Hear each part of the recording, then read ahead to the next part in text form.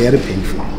It's very painful for these employees, and some of them are even thinking of leaving the employment because it's very sad to go to work in the morning and you're not coming back home in the evening.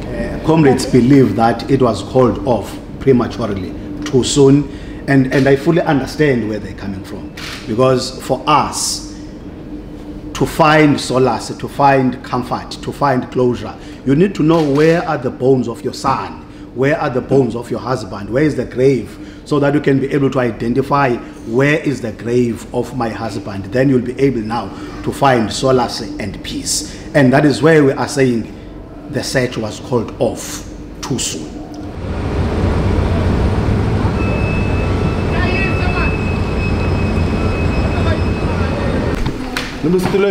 There were 3 vessels fishing together, roughly 13 nautical miles off Hout Bay.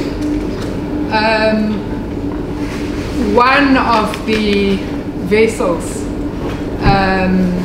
encountered distress, and the sister vessel issued the mayday. And the vessel that was in distress sank very quickly. There were 9 crew that were rescued, and there were 11 crew that are still missing, presumed to be deceased at this stage. I then met with some of the families of the seamen that are missing. Not all of the families were here today. For the families, the situation is very, very painful and very raw.